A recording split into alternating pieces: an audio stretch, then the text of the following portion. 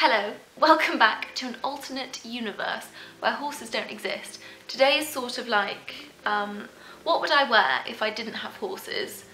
Because I spend so much of my time, and I'm sure you're the same, in breeches, covered in mud, wet, cold, miserable. And then you come in the house and you just want to get cozy and warm. But not today, no. We are doing like 7 days, 7 looks, kind of Vogue inspired, but probably not that chic. But I've tried. What would I wear? What would I wear if I didn't have horses? And turns out I can pull a look. I can. So let's get into it. I could ramble on forever, but let's dive straight in.